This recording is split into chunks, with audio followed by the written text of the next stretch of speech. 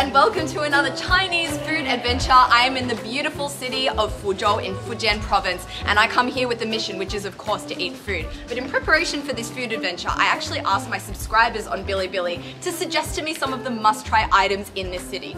Well, I was not at all prepared for the result. I got literally hundreds of comments telling me I need to try something called xxxx. Its literal translation is Buddha jumping over the wall, and from a quick online search, I can see it's some kind of soup. I thought the best way to learn more about this dish is to hit the streets of Fuzhou and ask local Fuzhouers what they think of their local dish. I have my microphone, let's go. 佛跳墙是什么？就是福州的一个比较特有的一个美食吧。蛮多食物混合在一起的，是木鱼的、猪脚的、鲍鱼啊、海参，拿去慢慢蒸，做成了一碗类似汤的一样的一道菜，汤底很浓，很好吃。你觉得在哪里吃这个佛跳墙比较好？聚春园嘛，聚春园就在那儿。这个比较老牌，聚春园的比较老牌。哦，就是这个吗？ 前面的那个. So I have to say this has been a very worthwhile interview. I've learned a lot of things. I've learned that the place that everyone is actually recommending I go and eat at is literally just here where I've been interviewing them. So that's great for me. But this is by no means the only place you can get Fo Tiao Qiang in this city. So many shops, there are signs in the windows, but apparently not all of these places are very traditional. It seems like this is going to be the most traditional place to get it. So hopefully we won't have to line up for too long. It seems to be a famous place, so who really knows? So I guess I didn't have to be too worried about not getting a table. It is pretty empty here. Here's another thing I just learned about Fo Tiao Qiang. It's very, very expensive. 8,888 renminbi, but I've just seen that it's for 10 people. Still, that's a lot. That's expensive. How much for one person? 498 renminbi? So that's like 100 Australian dollars. So I set about ordering that as well as one of my other favorite Fuzhou dishes, li zhi rou, lychee pork. If this is my Fo Tiao Qiang, I'm going to laugh. That is so small. 是这个吗？对，这是佛跳墙哦。Oh, 谢谢. I'm in a bit of shock. This is definitely the most expensive thing I've ordered per its size. Just for a little size comparison here, it's roughly the size of my fist. This is 500 renminbi, and I could probably finish this in one gulp. But when you go through inside, there is a lot in here. There's like at least one abalone, if not two. There's a sea cucumber, an entire sea cucumber, actually something that I've never tried before. And if you're wondering why it's called Buddha jumping over the wall, I actually got some answers outside about that too. 好像就是有传说，寺庙里面的那些和尚嘛，他闻到巷子的另一端有一道菜很香，从墙那边翻过来，就是一道墙，然后翻过去，所以叫佛跳墙。Because this food is literally so good that even a monk who doesn't eat meat and seafood would jump over a wall to eat it. So I'm excited to see if it really is that good. Here we go. I guess I'm just gonna try it. I'm firstly just gonna try some of that soup. It smells actually really, really good. And you bet I'm gonna savor it because if my calculations are correct, it's gonna be roughly 50 renminbi per spoonful. Ooh, very salty, very umami. Like the umami just hits you in the face, which is obvious because there's so much seafood in this. Now let's get into the goodies. So the thing I am most excited to try, wow, look at it. It's like the whole thing.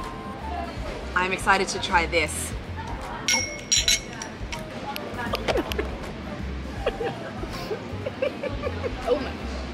A few minutes later. Oh my goodness. This has been a weird series of events. So as you may have just seen, I actually just dropped my sea cucumber on the floor. Not my finest moment. I did have a mini breakdown about it, not gonna lie. I was so excited to eat it, and then obviously I couldn't eat it once it's on the floor. But then what followed was even crazier. So someone came up to me and I thought they had seen me drop my sea cucumber on the floor. I was like mortified. But then they were like, 拍照给你底碟换漂亮的底碟 ，OK？ oh, okay. 装饰漂亮一点。哦，好不好？待会服务费给你免。哦，好。And I'm like, oh, like the angels are singing, the angels are looking out for me, so I'm gonna get a second chance at Fo Tiao Qiang. Oh shit, this is the weirdest. While they prepared my second $100 pot of soup, my lychee pork arrived, and would you check out that glorious orange color? This is a dish that I know I'm just gonna love because I'm a foreigner, and like most foreigners, I really like that sweet and sour flavor profile.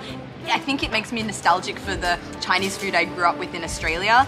It's just kind of just like comfort food. So it's packed with lychees. I think this is a lychee, let me try. Oh, it's not, it's water chestnut, which I'm actually happier about because all those lychees would have made this ultra sweet. But with that water chestnut, it's a really nice texture. Listen how crunchy. Now let's actually try some of that pork. It's really good. But this actually takes it to another level because that pork actually has kind of a bacony taste to it. So it's also a little bit smoky, not only sweet and sour, but it's also smoky. Oh, it's so good. I'm gonna need to order some rice to go with this.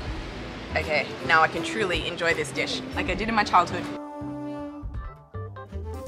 And here we go. My second bowl of fotiaochang has arrived. Let's pay this moment the respect it deserves.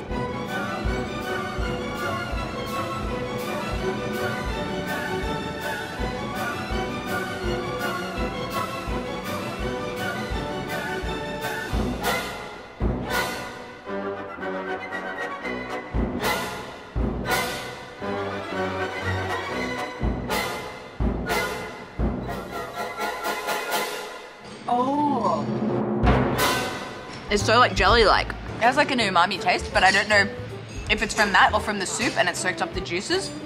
It's mostly just the texture, I'd say. Going in with an abalone. Nice consistency, not too chewy. Lovely looking mushroom. Here's another thing I've never eaten before, pig foot tendon. It didn't have much of a taste, it was more of a texture. A very, very chewy texture, might I add. So at this stage, I am pretty sure I have eaten at least a little bit of everything in this soup. And my thoughts are, this is kind of like your upgraded mum's chicken noodle soup. And what I mean by that is, you know, when you're feeling sick, you've got a cold, you're in bed and you want something warm and nutritious to like boost you up. This is the exact thing you'd want to have because I'm sure that this is just so good for your body with all of those ingredients in there. Obviously not good for people with gout. This would probably be a person with gout's worst nightmare, but for me, it's definitely very appealing if I was to be sick, but even more appealing if I was sick and I had a lot of money. Until that day comes, I'm gonna finish every little drop of this soup here. That is definitely not a dinner I'll be forgetting anytime soon. Memorable for more ways than one, I would have to say. Holy moly, I cannot believe I dropped my freaking sea cucumber on the ground.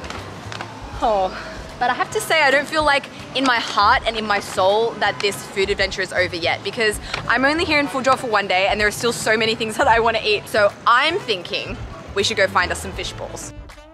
So one thing is certain, here in Fuzhou, you don't have to walk very far before you come across a shop that sells fish balls. Oh, hello! It was only when I entered I realized this isn't just any fishbowl store. This place has been in business making fish balls for almost 100 years. This here is a photo of the original store. Even though I'm so full from the meal we've just had, I've even got takeaway here. I have to have fish balls because I cannot come to Fuzhou and not order fish balls. It's like if I went to Paris and didn't have a croissant. So I've been to Fuzhou once before and I have had fish balls. Oh, there's something on the inside. What is it on the inside? Pork. Pork, okay, so it should be more like a fish pork ball.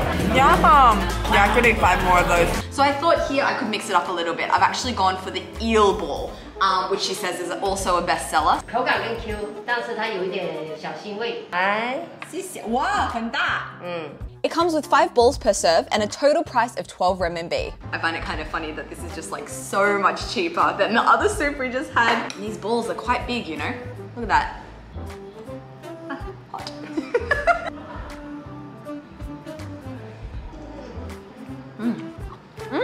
She said it was going to be fishier than the normal fish ball. But I actually really like it. It doesn't have like a fishy consistency. It still holds its shape so well. It reminds me more of a really thick dumpling than it does like something made of fish on the outside. You can kind of see there. And the meat inside is just so tender and salty and flavorful. The outside is really umami. Man, Fuzhou people really like umami. I've learned that today. It's really good. When I'd almost finished my fish balls, the waitress told me not to forget about the soup. She told me to add this special pepper as well as some vinegar to intensify the taste. Apparently this is how the locals eat it. So let's mix that up. And now try the soup. Wow, 更香，好喝，好喝，这个更香。So I tried a spoonful of the soup before I added the pepper, and I found it was like, okay, it's okay, it's nothing crazy. But after I've added the pepper and the vinegar, it's like a completely different dish. Yep, that did it. I am officially full, and that brings us to the end of our Fuzhou food adventure. And what an adventure it has been. Sometimes it's just interesting how things work out.